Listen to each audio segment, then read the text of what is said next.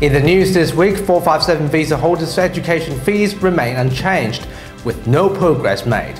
And Aboriginal MPs push forward a bill amendment to recognise Indigenous Australians in WA.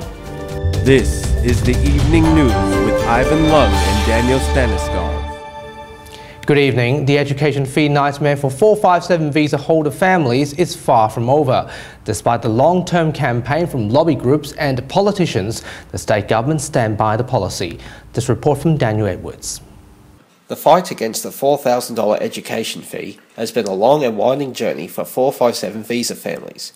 Despite their efforts, the campaign's success has only been partial. Plenty of families in a situation where this $4,000 is a step too far and they physically don't have $4,000 to give the government. So it's a major issue for many families. Last year, the state government announced that 457 visa holders who earn less than $75,000 a year will be exempt from the education fee.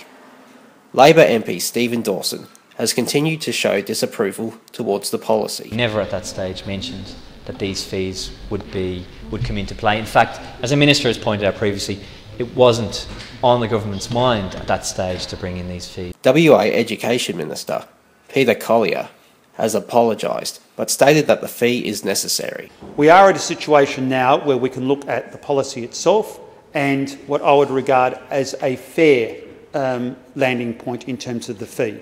The fee was introduced in the state budget in 2013. Danielle Edwards, WAMN News. Western Australia has made a historic progress towards recognising Aboriginal people. Labor MPs Josie Farah and Ben Wyatt together called for amendment in Parliament. The Premier also showed his support. Helene Fung has a story. Conclusions from a State Parliamentary Committee report tabled this week shows progress towards a constitutional recognition to the Aboriginal people as the first people of Western Australia.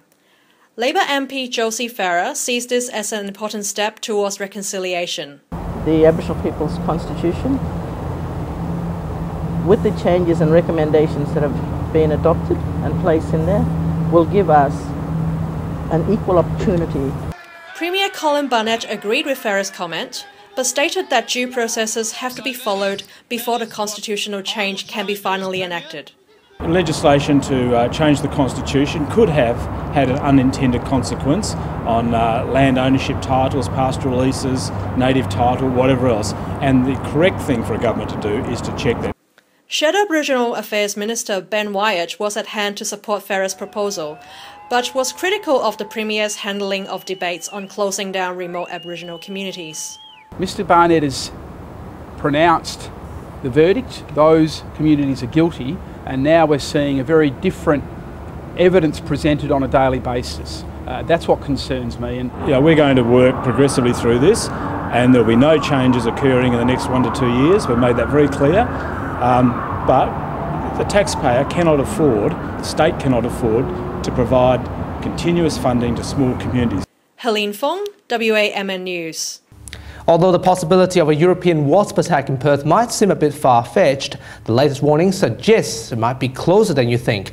Residents in the southern suburbs were warned by local governments about a possible outburst of the pest if actions are not taken. Coburg Mayor Logan Howlett urged residents to contact the Department of Agriculture to adopt a trap.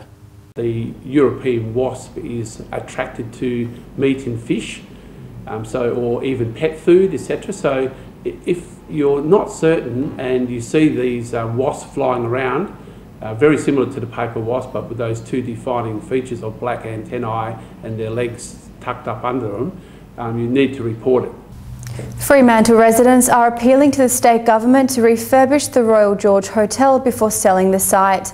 The historic icon was originally constructed in 1903 and has been slowly decaying since it came under the ownership of the National Trust 10 years ago. Fremantle MP Simone McGurk and residents believe the hotel should be restored and maintained. The big concern about the sale is that the government will just undertake the sale for a quick cash grab, and there won't be any deal put in place that will ensure that the heritage values of the hotel are really secured. Today's response from the Minister and Simone's work on it was very touching and very moving. We just got to hope that, it's not just politics as usual, and that that things can proceed. There are more details unfolding regarding the 27-year-old Germanwings co-pilot Andrea Lubitz, who had deliberately crashed a passenger plane into the French Alps, killing all 150 people on board. The latest investigation revealed Mr. Lubitz had allegedly torn up medical notes from his doctor and that he had been receiving psychiatric treatment. Investigators believed Mr. Lubitz had hidden his illness from his employers.